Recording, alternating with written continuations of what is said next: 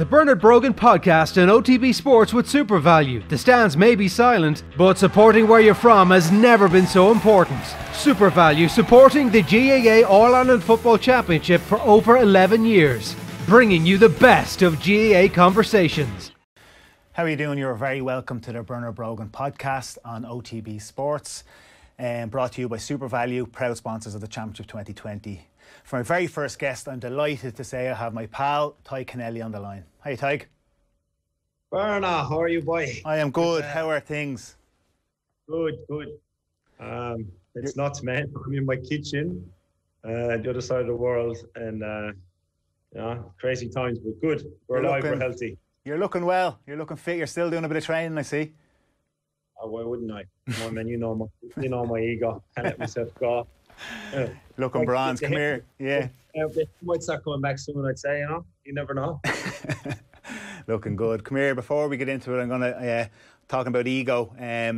Kerry boys, two of your AFL guys battled out at the end with Tommy and Mark, and I'd say you're sad to see Kerry falling down in a year that they would have probably had good aspirations. You can't start the podcast with this, man. I want to get out of the way and be done with it because I don't want to talk about. Yeah, disappointing, man. They probably took him a small bit lightly. You think, and they were a better team, just didn't get it done. And the way it finished, and Tommy, it's hard to take. And he's worked his backside off to get back in there, Tommy. And he's playing well, and everything he's done, since he's got back. And it's hard to stomach, People don't understand, man. Well, you will, but people don't understand how much of a hatred there is between Kerry and Cork. It's the only thing Kerry people are good at in sport is Gaelic football against Cork. They're better enough at everything else in sport, as far as Olympians, as far as hurling, as far as whatever it is. But we've got them in football, and it's when they get us in football, it's hard to take. Hurts. There's a rivalry there that's insane. But that rivalry always brings it down to a level playing field, doesn't it? It always makes that battle always that bit tighter than on form, on paper. Kerry are a different standard, but I suppose the weather and the conditions make it just even it up, don't they? It is, man. And look, you know what? And that's what makes it. I think that's what makes, you're going back now to the format of the championship, which was quite exciting, obviously, when we were growing up. And, you knew there was Kerry Cork, obviously, once the final, the majority of the time, obviously, in Leinster was, the Dublin meet, and you go out west, the Connacht, and that one day, whether it was in Páirc Uí Chaoimh or Fitzgerald Stadium, it was huge in the calendar, and it came back to that a small bit. The younger generation now coming through will have seen the effects of, well, that's it, one game, you're gone, see you later, and it makes it even harder to stomach. If it was last year, I didn't know that probably Kerry would go on to win the All-Ireland because of the result, but they don't get the chance now, do they? Yeah, it's a bitter championship this year. It's do or die, which makes it interesting. You've seen a couple of upsets, and it will make interesting watching for us to have a bit of sport later on into the winter. But before, that's enough kind of talk about Kerry and their challenges. But how are things going in Sydney for all of us over here? We haven't chatted to you in a while. I know we couldn't get post across to our loved ones into Australia for a while, but how have things been there? It's been untouched, really. We're like in another planet here compared to what's happening in the rest of the world. Everything's going on. Initially, when it happened, like it was, we were like everyone else, just shut down, and we basically, the country here, they closed the border, and there was no one in and out of the country, and it pretty much saved the country from second cases and second outbreaks, and we're able to here survive on our own, because we're so far away, and the country's got a lot of money behind it. So there's small breakouts every now and then, but Melbourne was the only one. When Melbourne got hit, they basically closed the borders of Melbourne. Like, it'd be like closing, the Leinster border, and no one's allowed up into Dublin, and that's it, or no one's allowed out of Dublin, and they closed it to protect the rest of the country. They've done some drastic measures, but again, they've got the money to do it, even now, like, to leave, for me to go home, this is the longest time actually I've never gone back home, it's been I've been here 20 years. You just don't know if you can come back in, because there's only 300 people allowed into the country a day. Wow. And they're driven straight to a hotel and put into quarantine for 2 weeks. So it's it's a strange world, you know. But we're surviving here. Like, there's people going to sport. Like the grand finals were on 2 weeks ago. You know, there was 40,000 people at it because they've done well to manage it. You know. So things are going as normal, which is good. How are you seeing much of the Irish abroad there? How are they getting on? The young guys and girls that went across work and stuff, are they coping all right, do you think? They are. It's just how I feel sorry. You know, a friend of mine, if something happens at home, you know, and you can get back. No, you can leave, like, you know, but coming back in, you're not too sure you're going to actually get back in. And that's the issue. Like, what they're doing is they're issuing airline tickets for people, like, but. You get to say you go home and you spend a couple of weeks at home or whatnot, and you get to say Dublin Airport, and you can't come in. You're not one of the 300 people load in today into Australia, and you got to go back and rebook a ticket, and you don't know when you're going to get back in. So there's something like 30,000 now, 28,000 Australians that can't come back home because that's the way they're doing it at the minute. Wow. So the areas like the pubs are open, bars are open.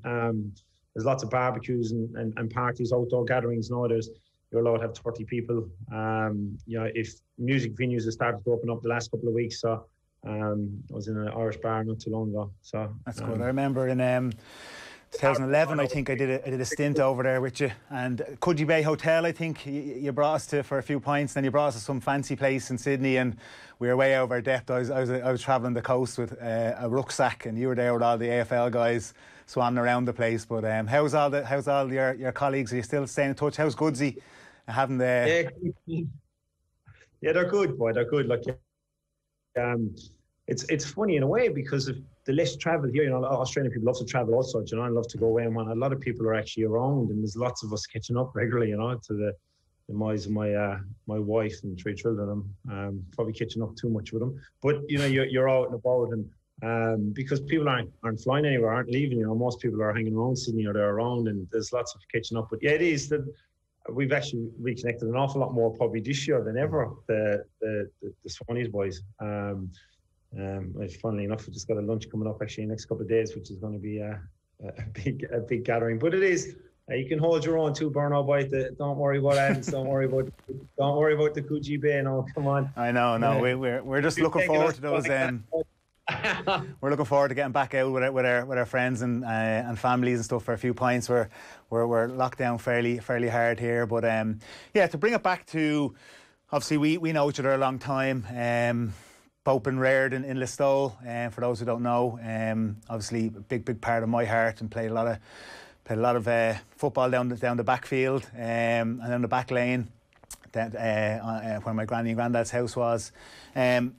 Listowel to you, and what did it mean to you growing up? I know it was a big part of you playing with the Emmets. Obviously, I went down to watch you several times, and I love going down there in the summers. It was a big part. Home was a big part for you, wasn't it? Yeah, huge, man. It's like, I suppose you're the one person, I suppose, you can probably relate to this in a small way with your father. You know, watching. You know, we watched the Kerry Golden years, but you know, it was something that the town itself is got such a meaning towards everything that I've ever done, you know, because, and even coming back out here or coming out here to play, you know, it was a lot of the driving force for me was to not go back to Listowel having not played one game of AFL football, because I would have felt I'd left the town down, you know. No, I love Kerry and I love Ireland, obviously, but it was all Listowel. It was always that make the town proud, make your parish or where you come from extremely proud, you know. And that's Listowel. Like, Listowel is just a great town, some great people, great support, you know. And it's struggling at the moment, you know. There's businesses closing and whatnot, and everything that's going on. But my youth was absolute joy. Jesus, you know. Sorry, but you know, I spend the time my brother and my friends just kicking the ball. That's what I did. I was outside, you know, spent the majority of the time outside playing sport, and it was soccer or football, but it was the love of the town, you know, that really drove me an awful lot to a lot of my stuff that I did in my career, really, Bernard. That's where I learned my trade, you know. You talk about people turning and going professional. It was a different sport, but there's a lot of similarities. But that's where I learned my craft was at home in the stall, playing against my friends, with my friends up against the gable in the pub, you know. That's yeah. And I get asked this question a lot about the legacy in your dad playing before, and obviously your late dad been a legend of Kerry. How much do you think, like look at the Brogans, look at Dean Rock and Barney, you look at yourself and your dad, you look at Tommy Walsh, you look at even the Spillans, Adrian Spillan and Tom Spillan. What does that make somebody a different person, or how has that helped, or how does that help us? I suppose I lived through it as well, but what's your answer to that when people ask you about your heritage and your legacy, and did that make you become a footballer, or did that drive you down that path to play GAA or AFL?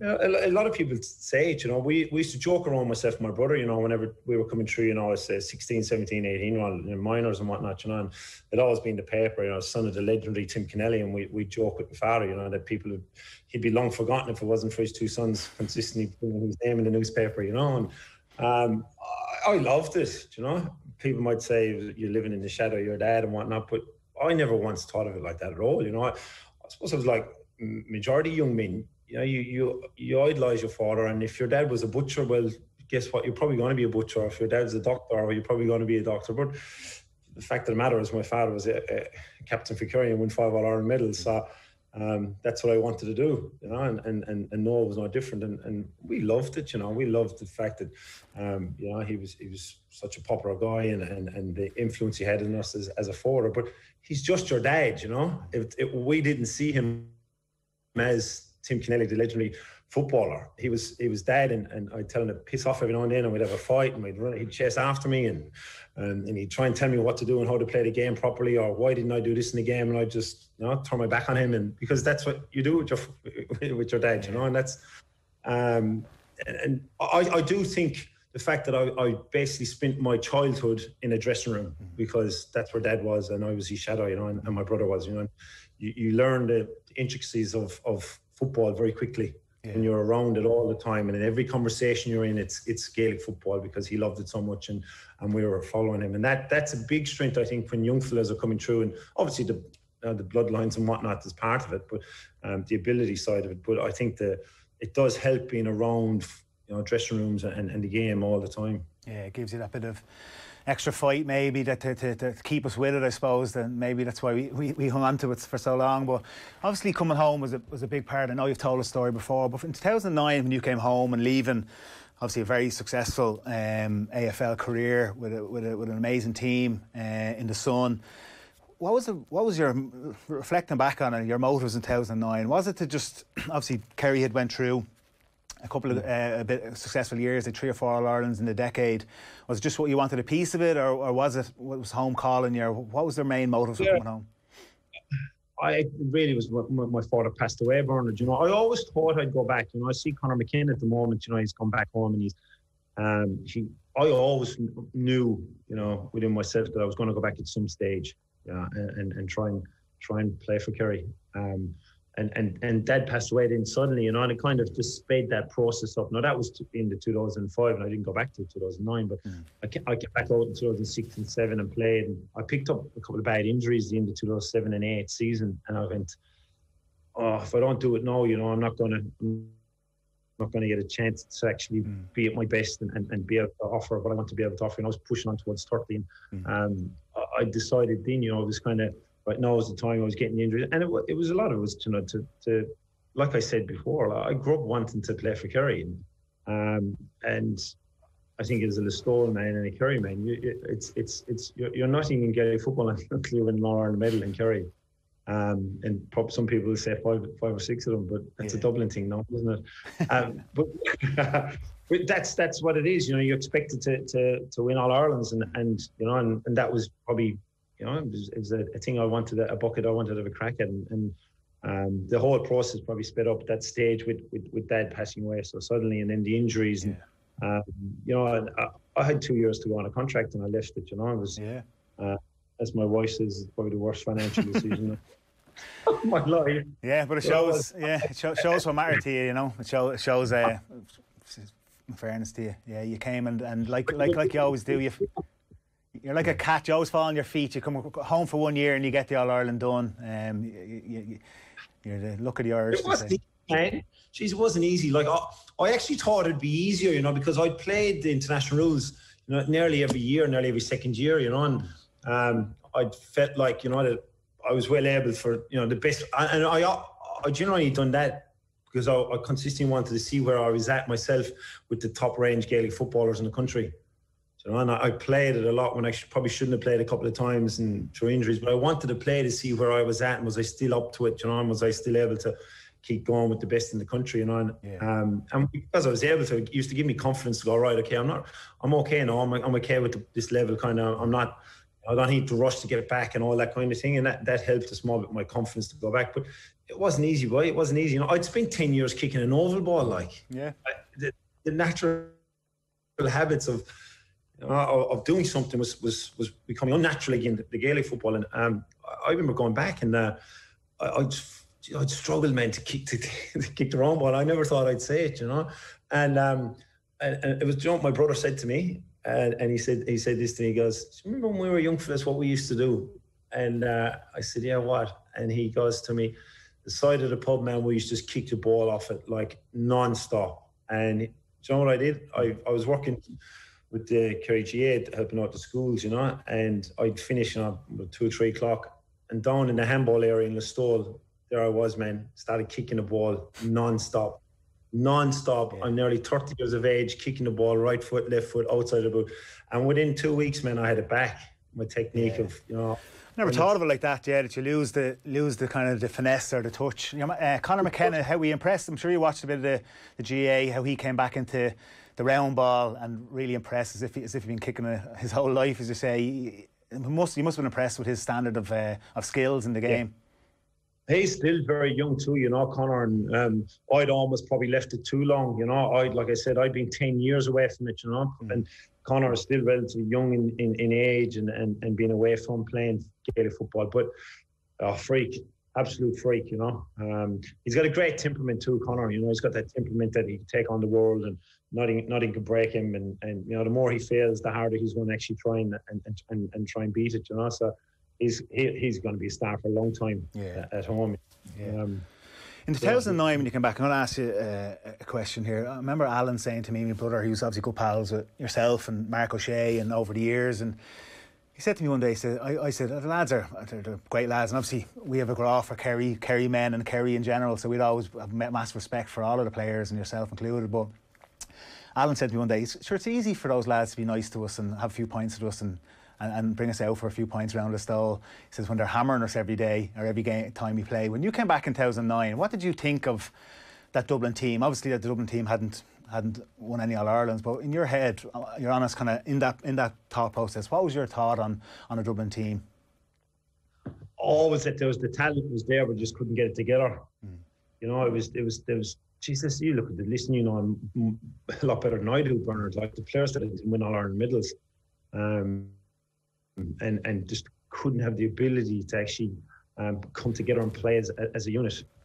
Always respected Dublin. I think probably goes back to a lot of, you know, obviously my father's days and whatnot, and knowing you guys and people from Dublin that we know. But I just think we knew that they couldn't play together as a team. And if you keep going at them, you break them, because they just didn't have that unity that you need really in the last quarter of an All-Ireland semi-final, final, quarter-final, because, you know, they just hadn't been doing this for the 10, 12 years before that, really, and that was the mindset of it. You know, I'll never forget this, man. In the lead up to the draw against you guys for the quarter final in 2009, we're on the train back from Tullamore, and we snuck a win against Sligo, penalty. Tadhg Kennelly missed, and David Murphy made a great save in Tralee. And then we went to Antrim and played Antrim, and we snuck a win. And then we're on the train back, and the draw comes through that we're playing Dublin in the quarter final. And I tell you, the atmosphere in that train changed like instantly, with a focus that I'd never seen before. I was in the camp going, oh man, this is not good. You know, we're struggling to get over to Sligo and Antrim, and it's only a matter of time before we're out. But the fact that we got the Dublin draw in the All-Ireland quarter-final, in Croke Park, was what won us the All-Ireland, really. You know, I think if we got, Cork, if we got, another county, I don't think we would have won the game, and we wouldn't have won the All-Ireland. I think it was Dublin and Croke Park in the quarter-final changed the psyche and the focus of that whole group. You got to remember that group had won a lot of All-Irelands too, Bernard. So like, Ara Shade had 5 All-Irelands, the 6, like the boys had plenty of All-Irelands, and they were very tired. And I think that once that came, just refocused the whole thing, and off we went. And you think that was it? There was a lot of miles in that team's legs. Obviously, Dublin in 2010 was it was a start of a new era for Dublin.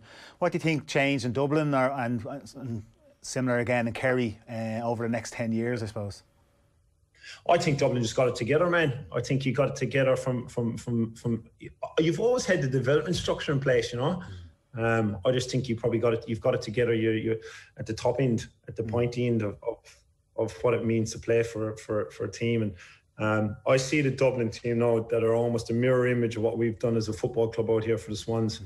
The team ethos, your standards, behaviours, expectations, the leadership qualities that we talk about, and we've been doing it here for 15 years. It's almost carbon copy now when I see Dublin, and when I hear the language coming out of the team, the language coming out of the management. It's carbon copy of the All Blacks. Dublin. It's and it's something I've known for a long time here. You know, and when I was playing in 2003, I came in 2000, you know, and the club was a basket case, but the head coach Paul Roos took over in 2000, halfway through 2002, 2003, and just basically changed the very fabric of the club through those standards and expectations and your language and the way we dealt with each other and behaviours and what was expected, not expected, and that why we were able to get success, and it makes you feel like you belong to something that's more important, you know. Yeah. As a player and as a person in a football club, and when you get that, and when you get players thinking, well, this is bigger than who I am, and playing together, you get what you get with your results. You know, it's no surprise Dublin being able to do what they've been able to do. Yeah, and it was interesting. I chatted to Donaghy Kieran there a couple of weeks ago, and he was quizzing me on. Obviously, I released a book, and he was asking me a couple of things nuggets he found around the mindset and the professionalism and that cultural piece that we really, you say it all there. That's exactly the mentality that we were going after with Dublin. Of a culture of creating something more and bigger than yourself. And he was kind of saying, he kind of was pointing at the fact that maybe Kerry, especially at the end of 2009, didn't maybe have that. And did you see that when coming back from a professional group into 2009? I know he got the job done, but did you see inklings of that? And is that what has maybe held them up over the last 10 years? Yeah, I think so. You know what's surprising? I think in the 2000s, you know, in that era, with Kilkenny winning so many All-Irelands, I honestly think Dublin or Kerry underachieved. You know, and Kerry won All-Irelands, but you know, underachieved as far as they could achieve more from the mindset mentality of we're unbeatable and should have went and won more All-Irelands. And I genuinely think that. I know a lot of people say that's a bit of a couple considering doing All-Irelands in 2000, but I genuinely think Kerry should have won more All-Irelands in that 12, 13 year period, you know, and there was no reason they couldn't have done what Kilkenny are doing or what Dublin are doing right now. And I think it goes back to that mindset, you know. There's still the fabric of Kerry training was ruthless, boy. It was at each other for spots and places, and it was almost like the raw talent won games of football, then the whole team perspective at times, you know. Whereas, and that's unique in itself to be able to win All-Irelands and do that because of but the talent was there, and it's a seriously talented teams in the 2000s and whatnot that Kerry had. But I think if there was that mindset and that group and that whole togetherness, it would have been a lot more successful, and it just wasn't there. And I think a lot of it's probably going back to the A versus B training games that we used to do the Sunday before, 2 weeks before a championship game, was out of control. I played harder games in Killarney in training than I did in any championship game that I played that year. And that's the God honest truth. You know, there was no championship game that was as hard as some of those A versus B. I've been there, absolutely. That doesn't build team camaraderie, you know. That builds a bit of friction, and you know, your talent can come through, you know, but for continued and long success and cultural success that you know and legacies that you're talking about, you really do need that bonding and that closeness, you know. And do you think that that's not there in Kerry at the moment? Because the panel looks strong. Like, what's missing? I'm not sure. Yeah, I'm not sure, Bernard. Man, you know yourself when you're not in there and you're only hearing things, and you don't want to. I don't want to speculate on it. It's easy to speculate when teams lose, and people say, oh, well, it's not working, that's not working, and teams have off days, as you know, Bernard, and that's what happens. I think they've done a great job, Kerry, in basically it's a brand new system. The way they've been able to come through development, win under 21, win minors, Kerry will be fine. I think they'll be okay, and I think they've done a better job with it now than they would have, we'll say, in the late 90s. And that team that's came through, those the O'Sheas and the Galvins and all those, and Declan Sullivan, all those coming through. I think they've done a way better job now at it, and they've learned their lessons about how to get that team ethos and how to galvanise it, because Kerry people want success, boy, and it's great. It's a great expectation to have on your shoulder, and because in Kerry, every young fella playing, whether they're talented or not, are given a Kerry jersey and they want to play for Kerry, whether they can or not. That's what they want to do, and we're very lucky that way, in Kerry, and that's what drives the talent so much. As far as what's happening right now, it's like I said, it's a bit difficult. I'm still close to there, but. It's hard to question. Yeah, I suppose last week I would have said that they were going to be close to winning All Ireland. It's easy to say things are wrong when a result goes like that. It's difficult circumstances at the moment. But I suppose what I'd love to get into, Bernard, the expectations are, and that's coming back to being prepared properly and having that age of, we're going to absolutely demoralise Cork, and it's as simple as that. And this is how we're going to do it. And not having that. Sometimes it can happen in Kerry. Oh, watch them, they're coming for you. You might slip up, or there's a banana skin here. As you know yourself, having that real strong mindset of being, relentless, that you're going to get it done no matter what. And it's not a cockiness, but it's a confidence in knowing that you're going to get it done. And that I think wasn't there. I think in what I know a lot of it's I'm hearing. But from what I saw, it just weren't ruthless enough in actually getting the job done. Yeah, no, it's fair. It's fair. But come here, I had the joy of playing alongside you in the international rules. You mentioned it there. And the international rules sometimes gets a bit of a stick, but I absolutely loved it. I got the chance to captain my country in 2015, something I never even captained Dublin. It was massive for me, and I got to obviously get out for a few pints with the likes of Goodsey and Sam Gilbert and these guys, with yourself, and I had some of the best memories ever. I had a good story the night we had in Listowel. I don't know if I ever talked to you about it since, but when yourself, myself, and hang on, man, hang on. We can edit this, can't we? We can edit this if it doesn't. We can edit this if you're not comfortable with it. But no, we were in John B's for the lock-in, and yourself, and we were all well behaved, and yourself and Tommy headed off and left per stories, Dave Moore, and wandering around John B's. So I said, right, come on. I put him the arm around the shoulder and brought him home. And I threw him into one of the spare rooms in my mum's place down in the Listowel, and he obviously didn't know what was going on. He woke up the next morning, came out of the room sheepishly, walking down. He walked into the kitchen and saw me mother, and he goes, "Please be Mrs. Brogan." And my mum goes, "How are you doing? Are you young Ogie?" So I'd given her the heads up. So yeah, so those type of things, I love getting out, having a few pints, meeting the likes of yourselves and the different county players, and I love those days. And you played most years. I'm sure you would have loved those international rule days and trips across here, and when they came to you over in Australia. The best memories I have. Some of the best of the trips that we had. And as you understand, a lot of it is you're in the season and you're belting the crap out of each other, and then you're away playing for your country, and it's right up there for me as well. Right up there as far as what I've done in my career, playing for my country and playing. And I'm glad that I got the opportunity to be able to do it, and that's where I'd hate for it to not be given to footballers, to not have the opportunity to do it. But some of the stories, man, as far as what we've done and got up to, were unbelievable, and how long have we got? And we certainly need to edit it, but it builds friendships, and I remember a game we played and I had three teammates playing for Australia against me in Croke Park, and it was 2006, I think it was. Which one it was? In Dublin, and I played a good game, the first one, and a couple of the boys told me, Adam Schneider and Big Baz, Barry Hall, had said, "Look, man, they've got your name on the board and they're coming for you, boy. There's a target on your head." And so I was ready to go, once the game started, and I didn't see this fella's came from behind me, Andrew Embley from West Coast Eagles, and he's just flattened me in the back right behind me, and I've gone down on my back, and I've kind of get up, and there's a bit of a schmozzle, and you know, Kieran McDonald, you know, from Mayo, the best left footers I've ever seen, is at half forward, and he's coming in and he's jumping on top of fellas, and you know, he had the long blonde hair, and he comes out looking like a sheepdog, just a scraggy old sheepdog covered in hair, like the blonde hair everywhere.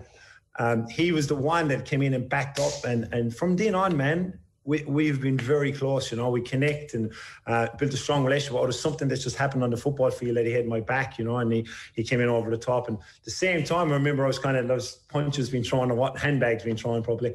And I grabbed someone, and it was actually Ryan O'Keefe, one of my own teammates in Sydney. We've kind of both done that one, you know, and we stopped. But the friendship. I used to love connecting back with the Irish boys more so because I didn't have the ability to do it, you know.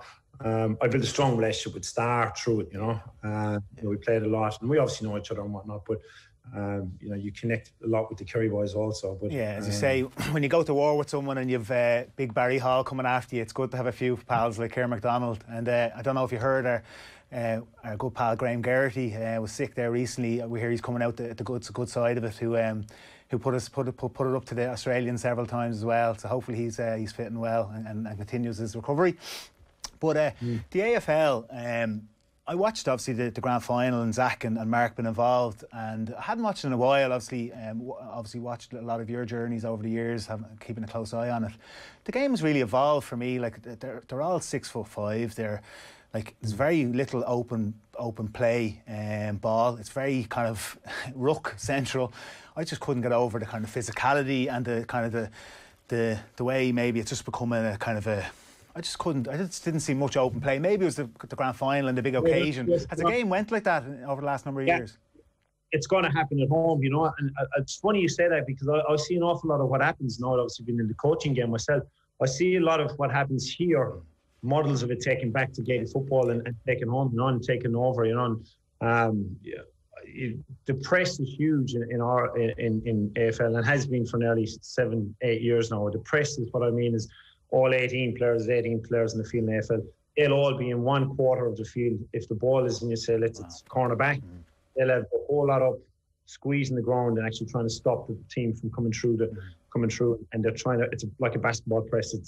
That's where it's came from, an American football press, but actually pressing, and they're trying to stop the flow of the game and making the game congested. Because they're big in their stats and numbers here, but the top two defensive teams in the competition, if you finish in the ladder, the end of the regular season before you went to the playoffs, whoever finished the top two in defence have won 18 the last 19 premierships. So teams know saying, well, you need to defend, you need to make it messy, and that's and I see lots of the technical components going back, because there is obviously influences here that go back, and there's coaches learning all the time, and it's something, you know, I've been proclaiming to a lot of Kerry people about beating the Dubs, is pressing the crap out of that kick out, you know, and pressing it for a long time. And to the extent, I don't know if you remember, Bernard, when I was coaching the Australian team in international rules with Alex Clarkson, where we had our goalkeeper standing on the 45-metre line, and we had all players pressing up, and we won the game.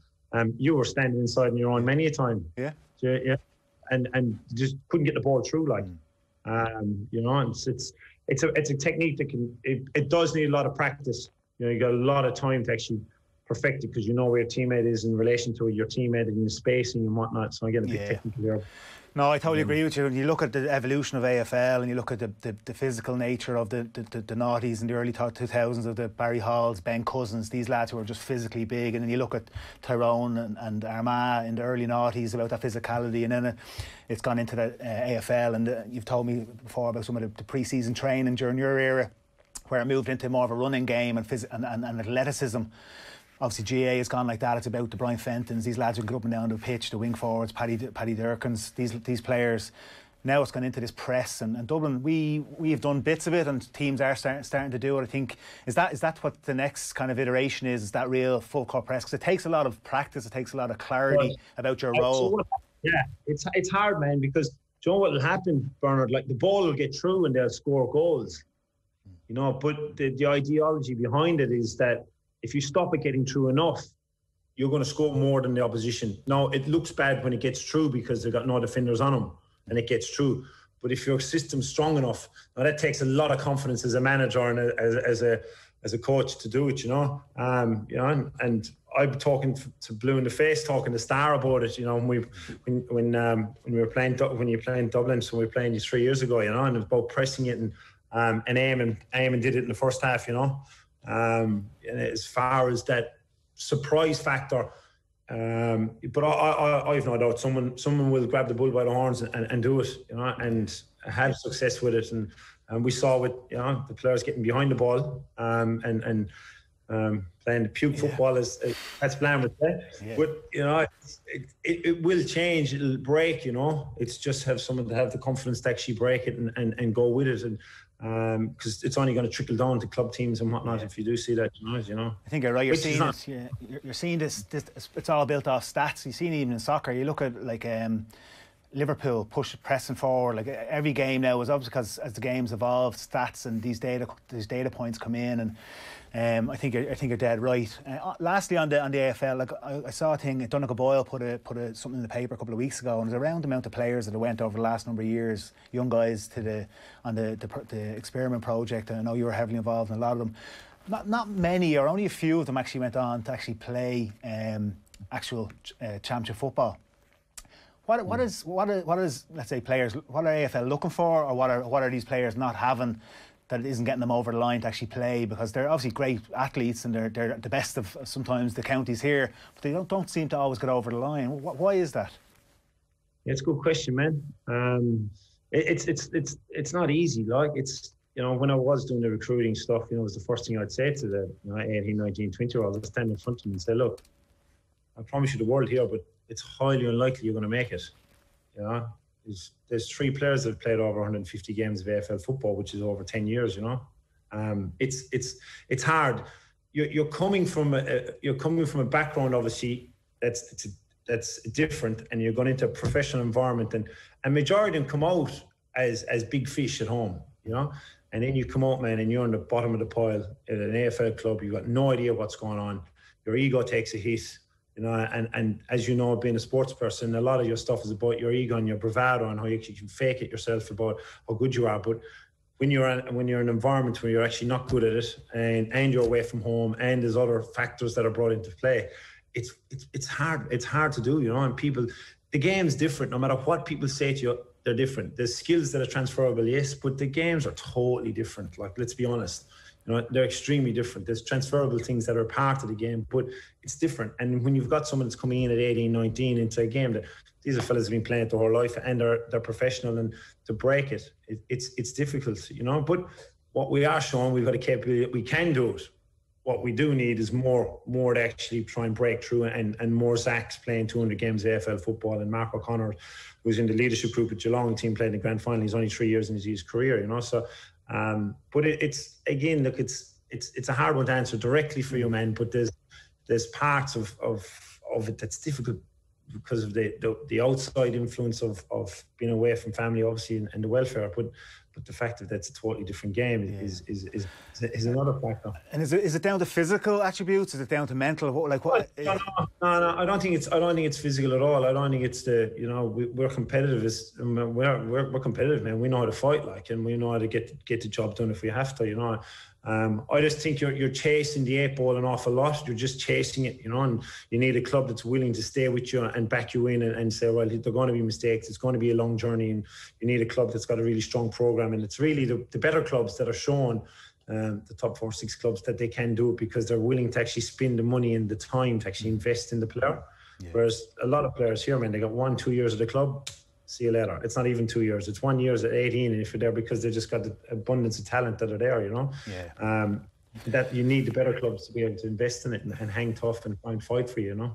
Yeah, and obviously there's been several, as I'm sure you know well, the ladies footballers have gone across. I think it's amazing, and I know you've taken heat over the years about different counties not been happy with you offering a professional career for a player, but what an opportunity for a young guy or girl to go across there and play sport in a professional environment, to do what you love every day. Obviously, to use our GAA skills to bring us somewhere. I think it's amazing to offer. Obviously, no county team wants to lose the top players, but for the individual, what an amazing thing. Do you think that Ireland will still be looked at as a hunting ground or a watering hole for future AFL? I know that the ladies is only growing, the men's as well. Do you still think there's confidence in Ireland for future players?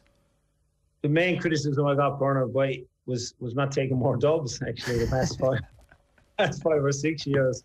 You know, it would have been a different story. I would have been an icon. I would have put a statue of me along the store if I'd taken a few more dubs out. But yeah, look, it's going to happen because, like I said to you, the more Mark O'Connor's can do it, you know, and we can do it. And the proof is there that we can do it. Now, the numbers are stacked against you. We talk about a game that's big on numbers, but there is players that are doing it and having big influences in clubs, you know. And certainly the female avenue, and I don't know whether it's because the female game is not as professional for as long as the AFL men's game. I'm not sure. What's the major difference in the two, that the females seem to be adapting to the transition quicker than the male counterparts in AFL transition. You know, and we're seeing that with the girls being very successful coming out here straight away and playing within a few months.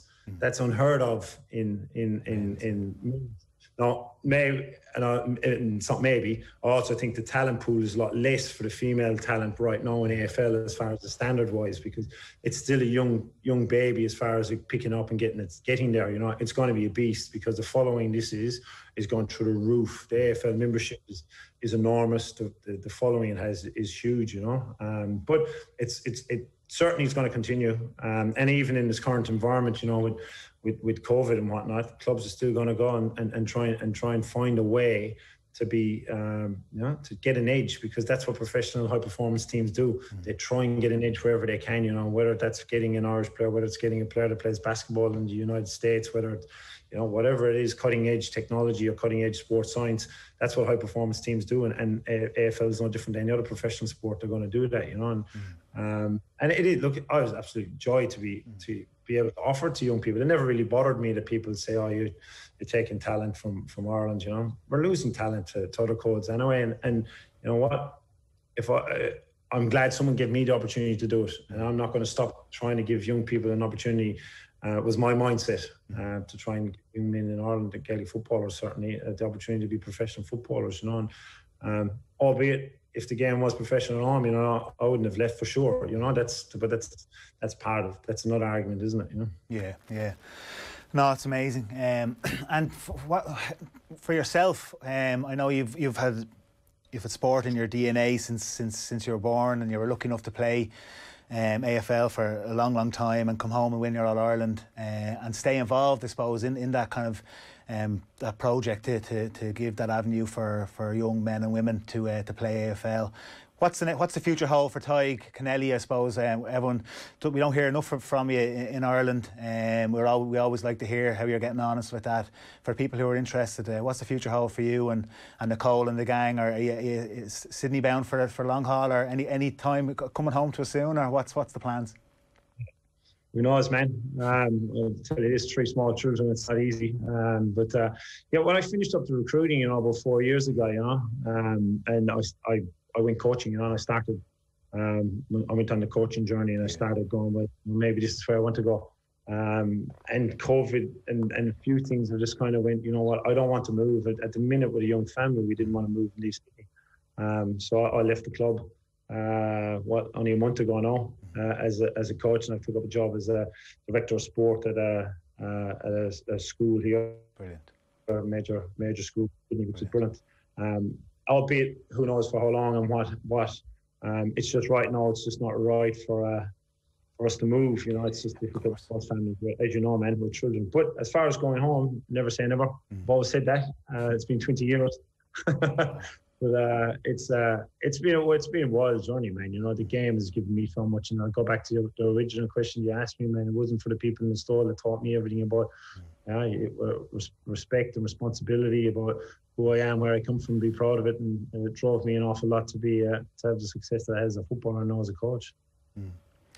Well, thanks a million, Tadhg. I think, your new role as Director of Sport, I think that group of young guys and girls will have the right mindset and will only benefit from your advice and your energy and your passion, I suppose, for sport. So for me, this is my first podcast. I really appreciate your time. I'm not sure what time of the day it is in Sydney. It's probably late in the evening. So I know you have a busy family. You don't know what I'm doing for you. Huh? It's 4 a.m. You don't even know what I'm doing for you. Getting up. Well, you're probably up anyway, going for your morning run by the looks of you. But no, thanks a million, and hopefully we'll see you soon, and appreciate your time. Anytime, Bernard boy. Thanks. Cheers, my man. Thank you for tuning in to episode 1 of the Bernard Brogan Podcast, brought to you by SuperValu, proud sponsors of the 2020 Championship. I'm delighted to announce that Tommy Bowe will be our guest on episode 2 next week. Please keep an eye on OTB channels for updates. The Bernard Brogan Podcast and OTB Sports brought to you by SuperValu, proud sponsors of the GAA All-Ireland Football Championship for over 11 years.